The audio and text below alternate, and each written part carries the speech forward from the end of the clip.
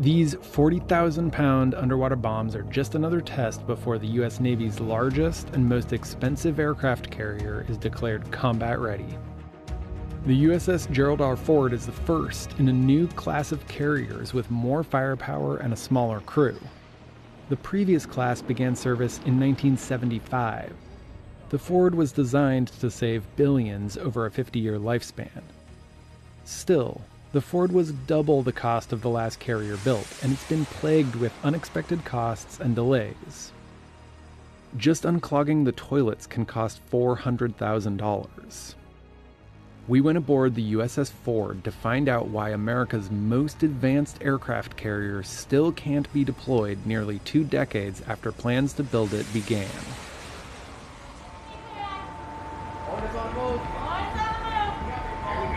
These sailors are moving ordnance onto a new kind of weapons elevator that allows them to do what would be impossible on any other aircraft carrier. We're bypassing the mess deck area. We're completely independent. You would never even see us moving ordnance throughout the day. So it's more secure with higher survivability, and we can store more on board. It's the only way to move munitions from deep inside the Ford to rearm planes on its flight deck. Less advanced carriers move weapons in a more dangerous way, through the hangars to the flight deck. There are 11 elevators on board, yet only 7 are fully functioning.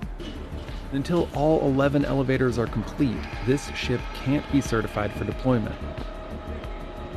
The advanced weapons elevators are just one example of nearly 24 major new technologies that make the USS Ford cutting edge and one big floating experiment. Tal Manville is a retired Navy captain who served as the very first project manager on this new class of aircraft carrier. The ship was supposed to start construction in '04. It got moved to '05. They made an adjustment. They delayed it a second time. They delayed it a third time. Pushing that out, the ship, just by those delays, went from $6.4 billion to $10 billion. The Ford is the first of 4 new carriers already in different stages of design and build. The Navy plans to replace the entire supercarrier fleet with Fords. U.S. law requires its Navy to operate 11 carriers at all times, but with all the delays, the U.S. is down to 10. The reason we have 11 is driven by the fact that the U.S. Navy is kind of a 2-ocean Navy, if you will. Of the 22 aircraft carriers in the world, half are American, while China, Italy, and the UK have just 2 each. This carrier class, if we build 10 or 11 or 12, could go easily into the 22nd century. More than 5,000 shipbuilders worked an estimated 49 million hours to build the Ford. That's 7 times the hours logged building the Empire State Building.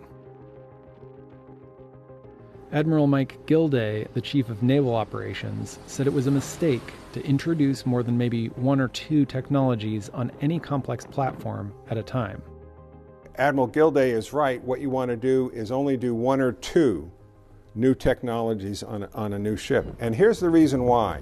Ships are the only weapon that the prototype, the first of the class, goes to war on. The ship was christened in 2013. The Navy accepted delivery of the ship in 2017 without everything working as a way to stay under that year's budget requirements. 4 years later, the carrier's systems and technology are still being tested, and it won't be ready for deployment until 2022. So it can go to sea, pilots can take off and land, but the problems are still being ironed out before it's ready to go to war. It's pretty clear that putting this many new technologies onto one ship was a mistake from a program management perspective, because it did cause the program to be delayed. The delays and tests and fixes are so costly that every new piece of technology is over budget. 2 of the technologies that set the Ford apart from every other carrier are the aircraft takeoff and landing systems. Some of those are very large, not incremental changes, but I would say revolutionary changes in terms of the electromagnetic aircraft launch system. Other carriers use steam-driven catapults to propel their jets off the deck. But the Ford uses electromagnetic linear induction motors, similar to a high-speed maglev train or roller coaster.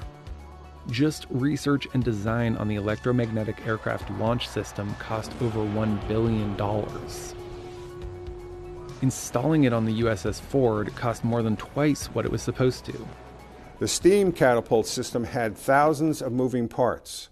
There are less than 100 moving parts on an electromagnetic catapult, so that was a big improvement. Fewer moving parts means fewer sailors to operate and maintain. The smaller crew and new technologies were projected to save $4 billion over its 50-year run, compared to the previous class of aircraft carriers. The new system causes less stress on the planes, so they last longer, and more types of aircraft can use it, including ones that are still being designed. Landing and takeoff are easier on pilots too, since a computer does the work. The pilot turns over control to the computer. It autopilots the airplane down to the carrier deck. And then when it hits that advanced arresting gear, it just smoothly brings it to a stop. So it's a dramatically different experience for the pilot. It's much safer. And then it's also going to make the airplane last longer. The Ford's computerized systems allow both lighter and heavier planes to take off and land, something that limited older carriers. The Ford's combination of new technologies means that a wider variety of aircraft can land on it. It's smoother arrestments for aircraft. That is our goal here on board for future of naval aviation, flying drones and F-35s. Oddly enough, the new launch system can't handle the newest fighter plane, so the Ford will need a retrofit to handle the F-35 stealth fighter. The next Ford-class carrier is under construction in the shipyard, but it's already being modified for the F-35 at an added cost of $315 million. Many of the Ford's delays can be traced back to politics. 5 American presidents over 2 decades weighed in on the planning and building of the Ford. The Department of Defense made the aircraft carrier program far more expensive than it needed to be. And you can take that to the bank. So far, the true cost of building this warhorse is $13.3 billion, a number that's increased nearly every year since construction began. Even the most basic of onboard functions can be eye-wateringly expensive. The ship has 750 toilets connected through vacuum pressure, like the system on commercial jets. When one toilet gets clogged, the whole system can be affected. The fix requires an acid flush that costs $400,000, and the Navy has said it doesn't know how often it will need to be done. The Navy changed its shipbuilding programs when the Ford's problems came up. It began designing and testing the takeoff systems on land in 2011, while the Ford was under construction. The advanced weapons elevators are also now being tested before installation. However, that program will only benefit the next Ford-class carrier. Built as a deterrent, the true value of the Ford is likely to be in the wars it helps prevent, rather than those it wages.